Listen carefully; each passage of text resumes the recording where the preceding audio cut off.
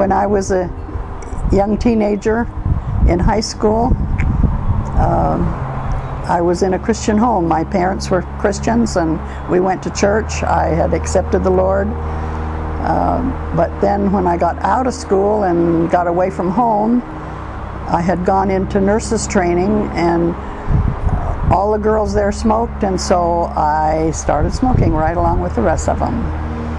And even though I quit nurses training and went on about other things, I still smoked, and did for a good number of years after that.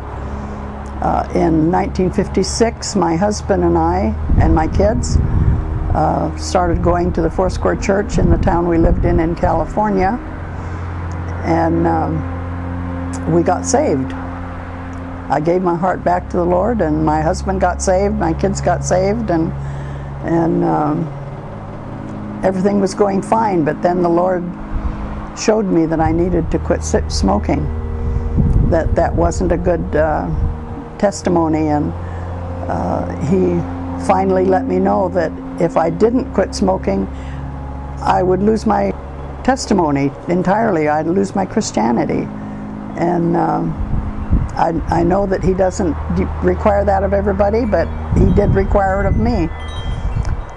I tried and tried and tried to quit smoking, and I couldn't.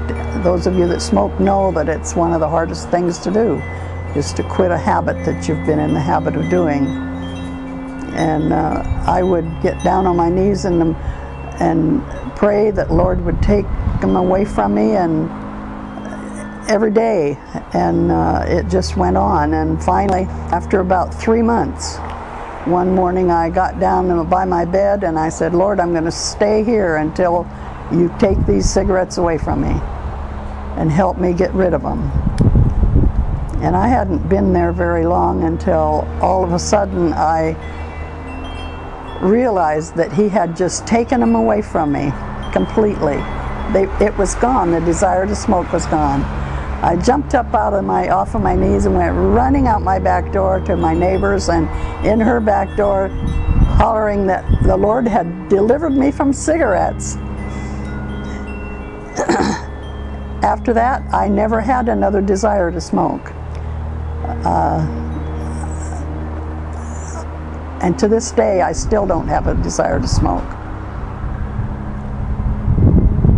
And He can do the same thing for you. This is Frida White, and I once was a slave to cigarettes, but now I'm unquestionably free.